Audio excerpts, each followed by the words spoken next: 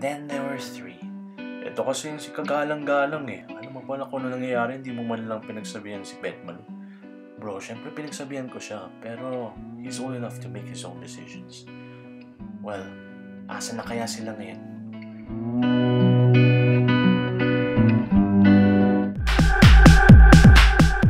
Woohoo! Let's party! Hanep, pilosopo, mag-isa ka yata ngayon ah. Order up guys! Sagot ko na to. Pero, seryoso lang pare, why do you like to hang out with those mga babalus so much? Oo nga eh, you guys are so cool pala. Well, in their defense, gusto kasi ngayon ng mga very pronounced jawline. Pero, si Petmalu lang naman yung may issue eh. The rest are okay.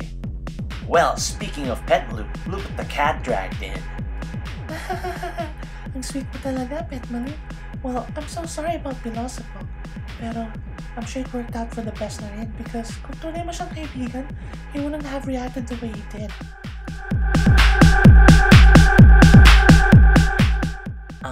Awkward.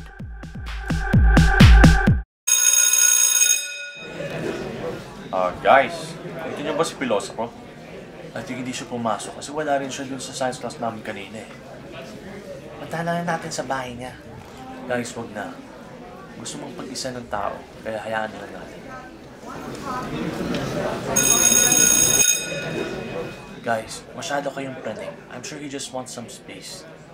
Pare, he's been gone for 2 days. It's not like him to do that. Guys, nag-aalala na talaga ako. Hindi man lang siya tumawag at walang nakakita sa kanya. Guys, I saw him 2 nights ago sa the bar. He was hanging out with the Calibans. Guys, wala akong kinalaman dyan. Wala akong alam. Pakawalan niyo na ako. Chillax, bro. Hindi ka naman sasaktan. We just wanna ask you some questions. Yun, the night na nagkita tayo sa the bar. I saw you leave with Pilosopo. Saan ba kayo nagpunta? Nasaan ang kaibigan ko? Anong ginawa niyo sa kanya? Ilabas niyo na siya. Pag hindi ka nagsalita, Whoa, pare, chill lang. Let him talk.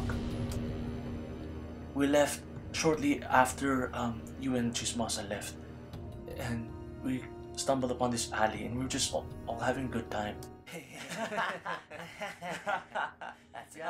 Grabe pare.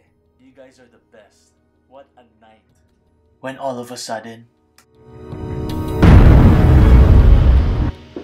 we heard what sounded like a gunshot at nagsitakbuhan kami.